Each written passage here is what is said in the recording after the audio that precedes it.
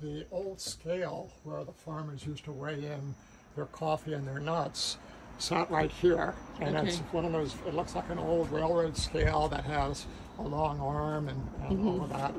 And so I still have that scale, but it's not here right anymore. This is actually a piece of it. This is what you'd set your sack of coffee, your neck nuts, whatever else you were bringing here. So I'm a believer in keeping kind of the history intact here. Yeah. So this is a machine that does an important job in our small farm area. It is a husker of mac nuts.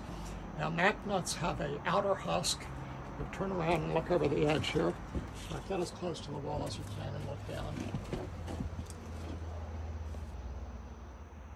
You see those green nuts down there? Mm-hmm. Okay. Yeah, those are the mac nuts that are freshly fallen, macadamia nuts that are freshly fallen. And the green is the outer husk. There's a husk, and then inside the husk is a hard shell that the nut meat is actually inside of. Okay. So the first stage is to dry those nuts, which is what we're doing with the sun. That's why they're out on a hoshidana. There's a Japanese word for you. A hoshidana is something the Japanese created.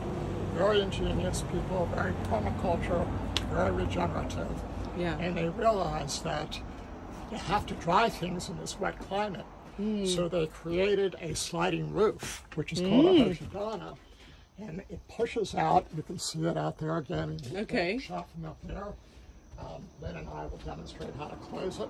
Just look at those muscles down. Okay, so you want me to stay here? All right, come on. So we're going to go down there. Watch your step here. Okay.